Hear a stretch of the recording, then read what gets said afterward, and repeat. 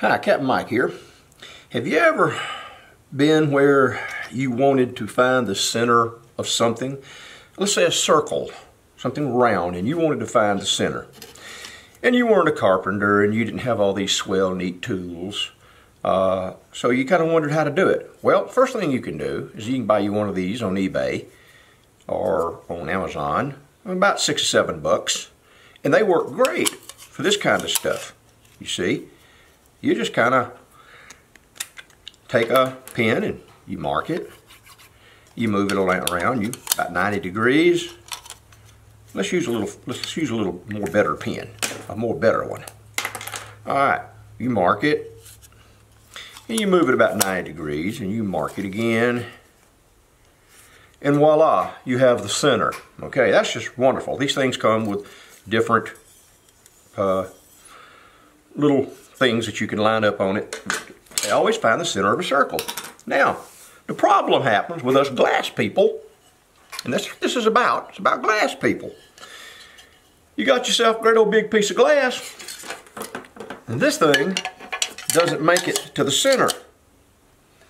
So you got to kind of make you a mark out here like this, and then you have to extend it with something on out and do the same thing. Now, believe it or not, that'll get it done. But hey, we're into exact science here, okay? So I'm going to show you how to build you one of these. Things similar to this. And you can do it yourself. You can make these things out of plywood, out of regular wood. You can make them out of any number of things. It just so happened I had some Lexan, okay? And what you're going to need is a big enough piece of Lexan to get pretty much your square shape out of. In this case, I chose about 16 inches because that would be more than a gracious plenty for what I'm going to do. And I made this part is going to be 2 inches wide on both places. So what I got to do is I've got to go on the table saw. You got a table saw, don't you? Oh well, I'm going to go on the table saw and I'm going to cut this thing out, and then I'll be right back. Okay, we're back from the table saw. And we cut this nice little L-shaped piece. Mine is 16 on each leg, and it is 2 inches wide. You can make it anything you want. It just so happened this is what I could get out of my piece of Lexan. Scrap Lexan. I happen to have it laying around. I did not go buy any. Would not suggest you go buy any. Go buy a glass shop and ask them do they have some scraps. I'm 99% sure they've got some. They'll give it to you. If they don't, they're just cheapskates, okay? But go try it anyway. You will need to cut you an L shape. It needs to be perfectly square. That's a must. And out of another piece of scrap, just go ahead and cut you a square. It can be any size you want. The bigger the better, but any size you want. And then you will need to cut you a piece with a 45-degree angle on it, and I'll show you that in just a minute why. It's also out of scrap. Now I know it's getting complicated, but hang with me here just a minute. All you got to do to make this little jewel is put your 45-degree, your square piece right here inside this thing, right? And then you take this piece that you've cut, and the reason it don't have to be square on the end here, but it does have to be where it will fit just exactly like this. You will line it up on your L piece and on this piece. This piece is not going to be permanent, okay folks? So bear with me. You'll slide it over until you've got it right here in this corner. Right here. It's got to be right there. And then you want to line it up with this corner right here.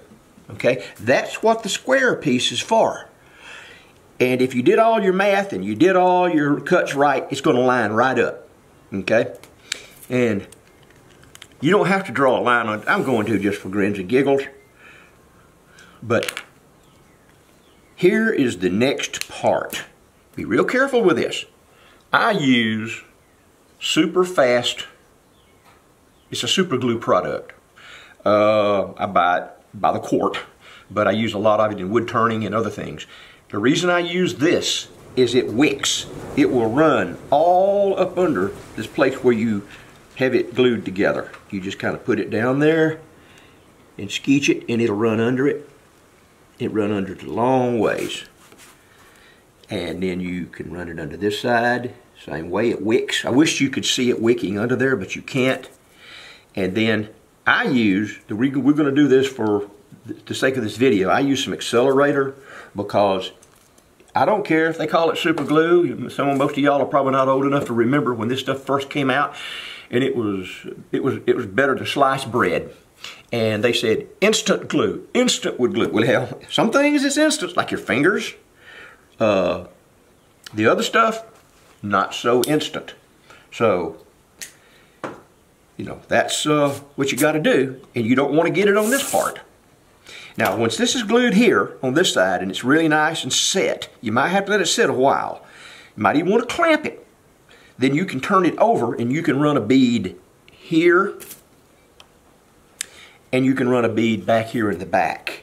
I'm not going to pick it up because it very well, the accelerator looks like it has kicked in, but it's hard to tell sometimes. This accelerator, like me, it's old, and I don't know that it's working. But here's what you got. You got this really, really, really swell, I think maybe I can pick it up, angle finder. Like I said, you can make it out of plywood, you can make it out of sheet metal if you wanted to. You just have to figure out how to glue it, get it all stuck together. And once you got that done, it will find the center of pretty much whatever you need to find the center of. If you've got anything longer than this thing right here, which is